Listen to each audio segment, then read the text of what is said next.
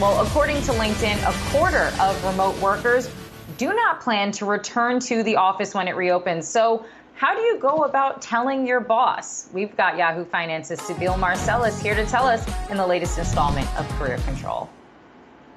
Remote work has its advantages, and many workers are not willing to give those up.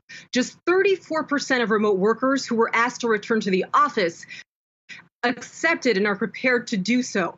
So what happens with many companies planning to return to the office in just a matter of weeks? How do you navigate this? Let's turn to executive coach and best-selling author Margie Warrell. Now, Margie, some workers want to be back, others don't. For those who don't, what should they tell their boss if they don't want to return to the office?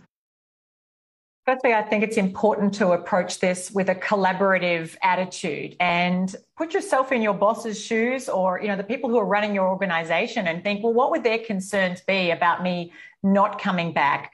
Because often we get very focused on our own needs, our own wants and desires, and we need to be thinking about, well, where's there a win-win here, and where do I need to approach this in a way where we can find a path that will make them feel like the business needs are being met while the employee needs are also being taken care of. Remote workers are clearly aware of the advantages of working from home, such as a flexible schedule, more time with friends and family instead of being stuck on a train or a car commuting. But what are they missing out on by not being in the office? Well, we human beings have a need for connection, and we connect best when we are connecting and we're able to read each other's body language, we're able to have those sort of spontaneous conversations. And so that those opportunities to have those water cooler conversations, to build camaraderie, to have sometimes those more heated conversations where you might be debating about the best path forward. It is more difficult to create the environment for those very crucial conversations to occur.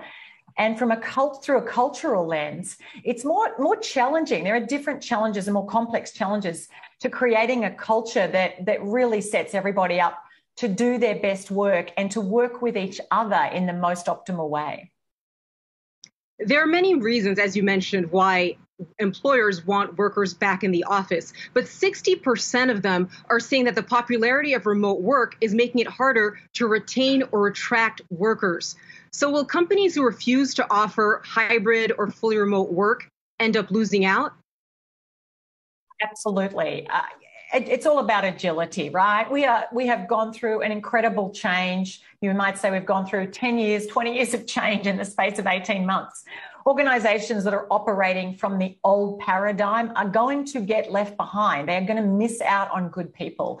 They need to adapt to whatever new norms emerge from this. And the new norms will absolutely include more hybrid work models, whether that's 2 days a week, whether that's particular days of the week or a certain number of days a month.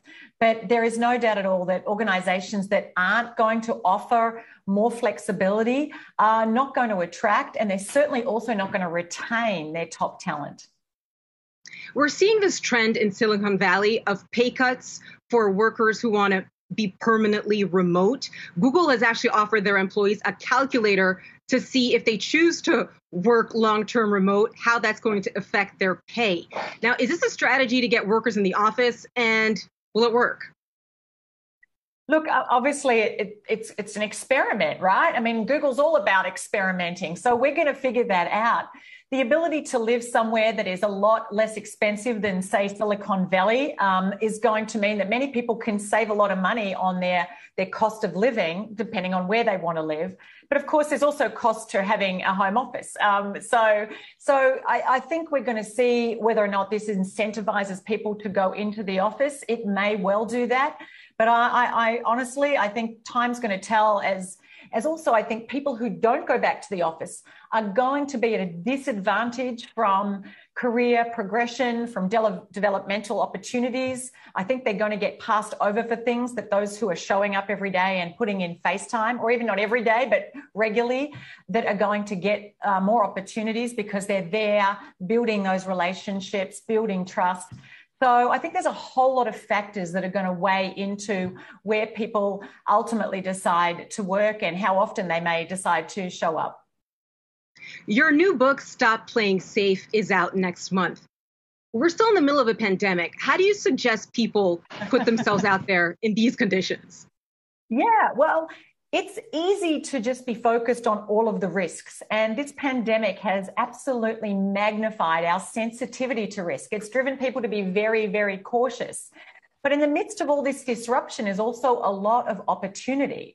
And so we have to be discerning about which risks we need to avoid and, where we need to play it safe, but also where we need to put ourselves out there. And maybe that means making a change in job, a career, putting our hand up, going after something bigger.